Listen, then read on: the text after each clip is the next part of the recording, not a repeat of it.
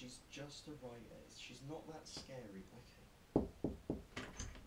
Hey, Megan? Robin. Huh? I'm Robin now. Okay, hon. We just want an idea of how the book's coming along. Almost done. Oh, great. Can we get an idea of what the story's about at all? It's about Fitz, a bastard in the kingdom of the Six Duchies. He's the saddest man in the entire world. Oh, Robin, that seems a little... He's ostracised by his entire society, to the point it takes 30 pages just to have his name capitalised and be recognised as a fellow human being. Jesus, Robin. He has a dog. Oh, that's better, okay. It's murdered by his father figure. Robin, we can't sell this. It's too dark.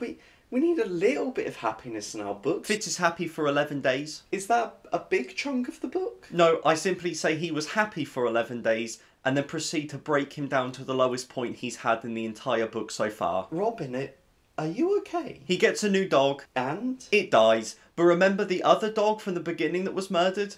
It's alive. Oh, thank God. It's just something happy, please. Yeah, happy. I kill it in the last fucking sentence.